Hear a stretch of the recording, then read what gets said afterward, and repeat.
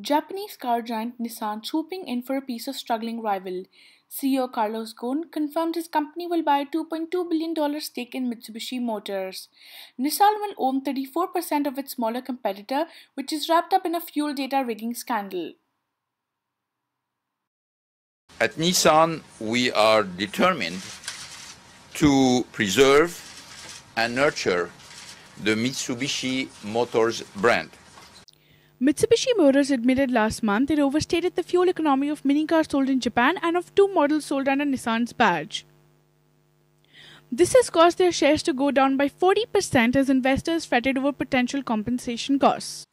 Ghosn says the two would now share and jointly develop technology and could realize billions in synergies.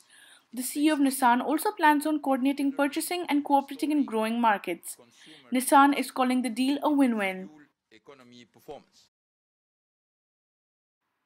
This buyout is positive news for Mitsubishi, but the good times may not be long lasting. The company is looking at an estimated $1 billion payout in compensation for fuel rigging. AUS's International Trading Floor employee Salim Merchant says the company has gone through their second scandal in 2 decades. Merchant also said that this has affected their market standing badly.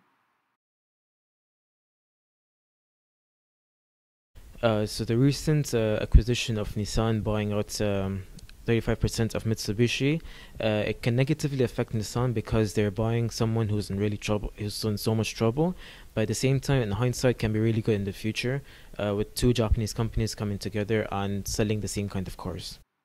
Mitsubishi said it has enough cash to weather the storm, but the scandal may have affected far more vehicles than initially thought.